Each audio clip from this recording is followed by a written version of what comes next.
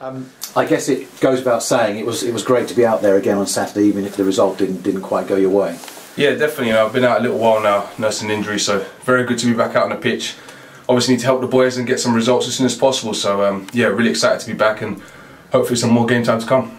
Did the time out last longer than you maybe thought? I know hamstrings can be sort of tricky things to judge, can't they?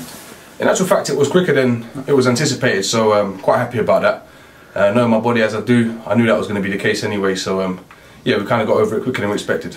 And never ideal whenever you're a professional footballer, but never ideal when you're on loan and you want to make that impression, having made that initial impression and wanted to keep it going. Yeah, it is a difficult situation, but experienced player, I know what I'm capable of. The manager knows what I'm capable of. So, you know, of course, it started well under the new manager, so wanted to carry that on. And then obviously the injuries put me back a little bit, but now back, got to get back to that level as soon as possible. And need to get some results as soon as possible as well. Are you a good watcher of games when you're not able to play or not? Nah, I'm terrible. Changing the channel and stuff, getting wound up. So yeah, it's hard to be out of it and watching from afar. You know, it's difficult for me. As you said, you know, especially because my last game, we did so well and got a result. So that was difficult, having known we were sort of turning the corner and then not being a part of it for so long. So now it's important that I come back and help the team get the results as soon as possible. Yeah, because you want to make that impact as a lone player. We've seen you can make the impact, and the consistency of games, I guess, will show us you at your best. Most definitely. You know, every player needs to be fit, and that comes with game time, and consistency will come with that repetition. So the more games you get on the bounce, the better you should perform, and then you can find that level quicker. We've seen it from this team, haven't we? We've seen it in the games that you've been involved in. We saw it against Harrogate. We've seen it in obviously the trophy games. We saw it against Doncaster as well. We've seen it, haven't we? It's just frustrating. It can't sort of stretch into 3, 4, 5, 6 games. Very frustrating because we know what we've got as a group, and we know that we should be competing higher up the league. So even, you know, on Saturday, losing in the manner we did, you know, last minute to a controversial goal. So from that point of view, we know we're competing with these teams that are higher up the table than us. So for us, it's important to now turn those performances into results and be where we believe we deserve to be.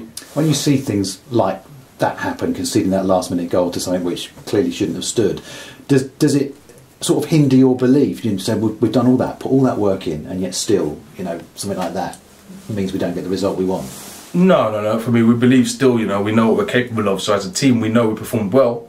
There's some things you can't control, and that's a big part, you know, of the game. Control what you can control. That you can't control. So it's out of our hands. It doesn't dampen our belief. We know we're pushing in the right direction, and everybody's on board. So yeah, we'll be all right. I guess we always just dust yourself down. There's always another game. Lots of games coming up as well. And a tough one at Sutton because they're a bit of a difficult team to judge, I think. They have been for a few years. You know, they've been very consistent in their level. They've always done quite well in this division since they got into it. So it will be a tough game, no doubt, but we know what we're capable of again. So we'll give them a good game and hopefully we'll come out on top. Yeah, you said a couple of times now you know what you're capable of. Does it make it even more of a head scratch that you look around the change room and you think, well, these are players that have played a lot higher, like yourself as well, and, you know, produced a lot better, that you can't pull it together? No, I won't say we can't pull it together. We know we are pulling in the right direction. So for us, it's like, once it clicks and everything clicks, for example, the stuff you can't control, then that will go in our favour. So we're doing what we can, and we know we're capable of doing more, and that will come. And just finally, it does strike me as a group that does pick itself up, does dust itself down, and is very much together. It's a very motivated group, you know. It's not a group that is devastated by, you know, certain things like that, because again, it's out of our control. So we know that we've got a good group. We know that everybody's on board, and we're all excited for the next game.